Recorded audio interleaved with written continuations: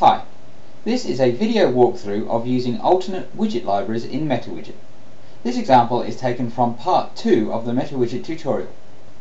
First, I'm going to deploy the address book sample application that comes with the Metawidget distribution. The address book sample has several different versions for several different UI frameworks, including Swing, Struts, and Android. But here I'm going to deploy the Java Server Faces version. Let's take a quick look at it.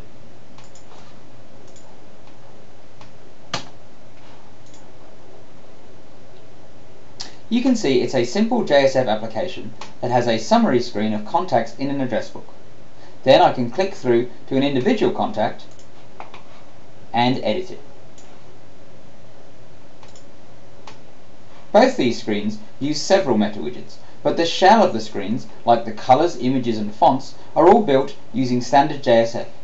Metawidget only tries to generate the inside of each screen for you, not dictate your whole UI. This lets you build your UI the way you want to, while still saving a lot of boilerplate code. You can see the fields Metawidget is generating are using standard JSF components. This is the default, but Metawidget can use third-party component libraries too. To demonstrate, I'll go into the exploded war that Tomcat generates and find the Metawidget XML that configures Metawidget.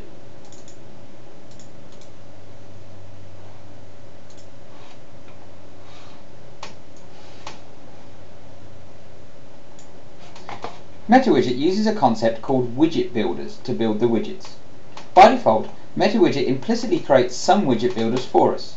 So if we're going to override the widget building, we better make sure we include the implicit ones first.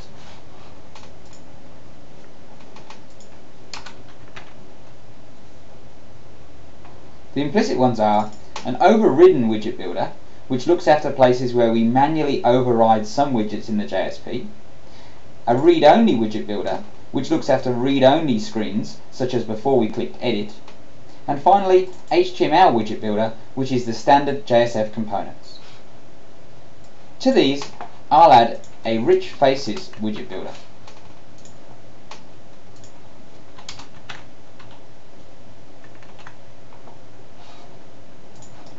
Then I'll restart Tomcat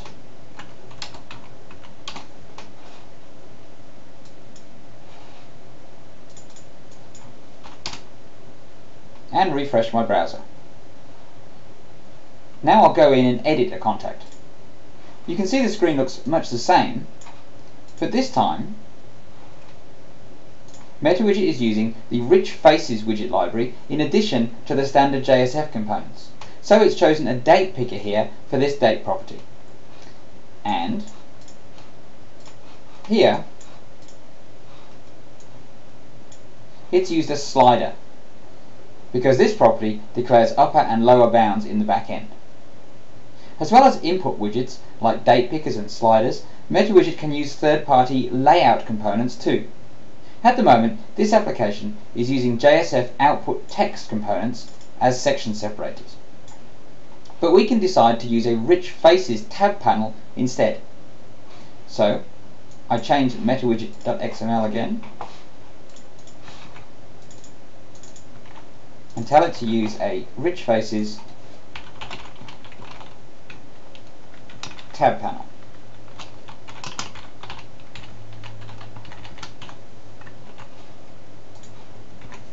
Then I restart Tomcat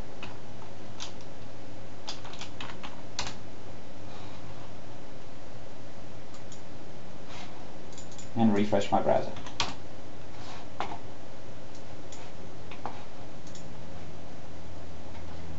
Notice how now the contact details and other sections are laid out as tabs.